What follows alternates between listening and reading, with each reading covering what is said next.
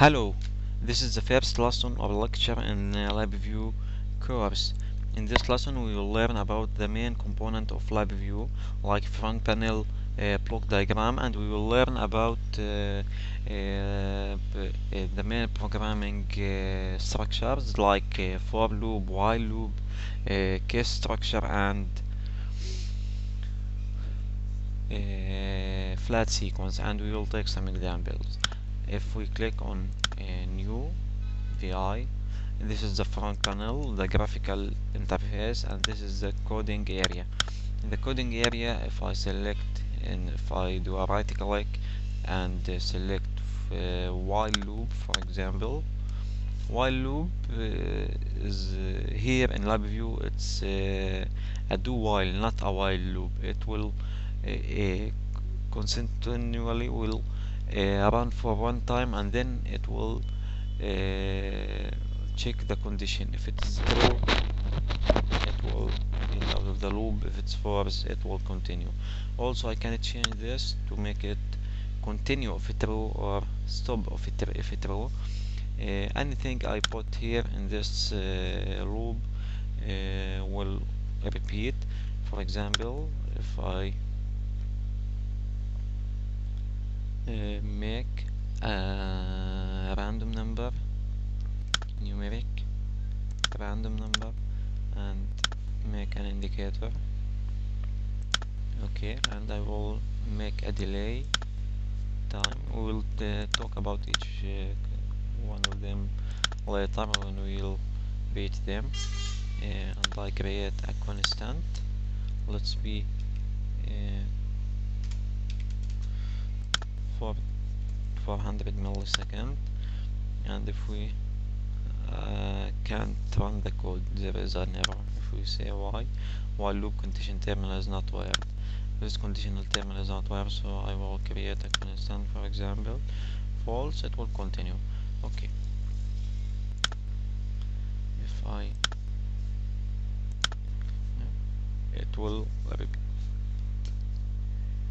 until infinity, and if I click on this I can't do it. Okay, now if we want to delete what is in it and make it true, if it is a while loop, it will not execute none, but because it's a do while, it will run the code and then check the condition. If it's true, it will get out of the loop, or it is false, it will make it again. So now if I delete what inside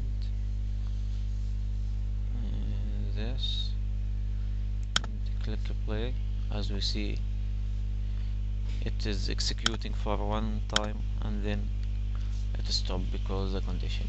How we can make this do while loop? For a while loop we will talk about it later. Okay, now if I don't want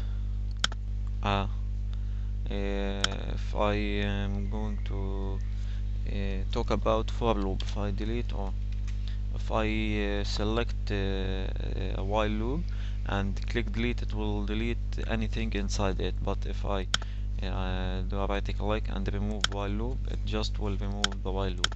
And now I want, for example, for loop, this is not necessary anymore. Okay, now this is the number of iteration that I want the loop to do.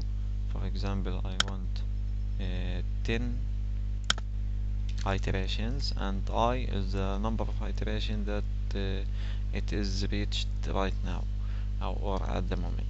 Now if I click on play, 1 2 3 4 5 6 7 8 9 10. Okay, it's execute for 10 times and then stop. Also I can make a conditional stop, conditional terminal, as in the while loop. I can make it stop when I reach the number of iterations I want, or when there is anything coming right here on, or when there is a condition that is satisfied. Okay, now we will talk about case structure.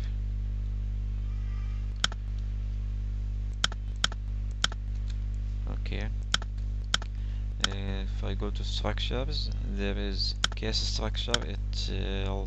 It's an alternative for if else. It's case structure, as we know.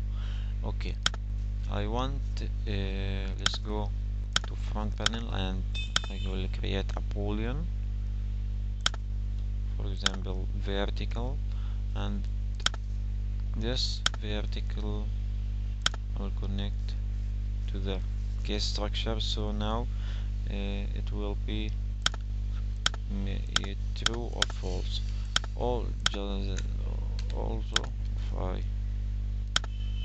create consent, okay.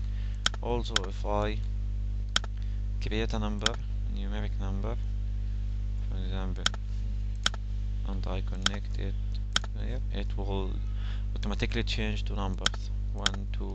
Also, I can add a frame or case structure, delete this duplicate, make this case 1, show case 1, removed by default, also a case after, and so on. Okay.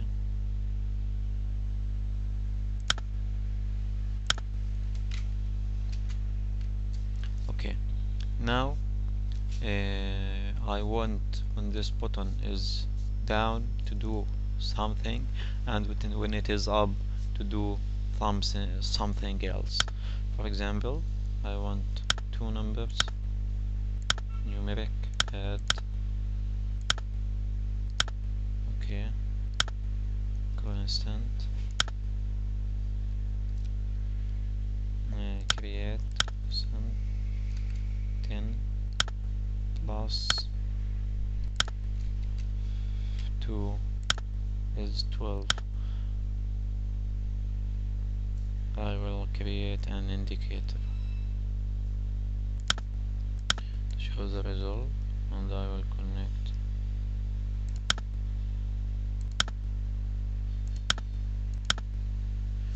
Okay, and this is when it is false. When it is true, I want it to do, for example, multiply 10 by 2,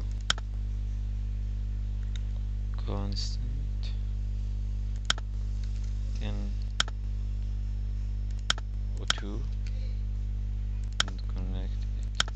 Okay, now if I click on play or run, it's at 12, and when it's 20. Okay, why I can't see it? Because it is not in a while loop. If I put it in a while loop and I create a constant, okay, now if I play, if I run, it's 10, 12, 20, 12. Okay, also I have okay, cancel. Also we have flat sequence. Flat sequence is dividing the code you have into steps. For example, this is the first field. I will add another field. When I'm executing, I can organize which code or part of the code will be executed first. For example, if I put some code here, first of all it will first of all it will execute this part of code, and then after it finished will move to the second step. This is the main parts of programming. The next lesson we will learn how to use them in programming, add some examples. Thank you for watching. Subscribe for more videos.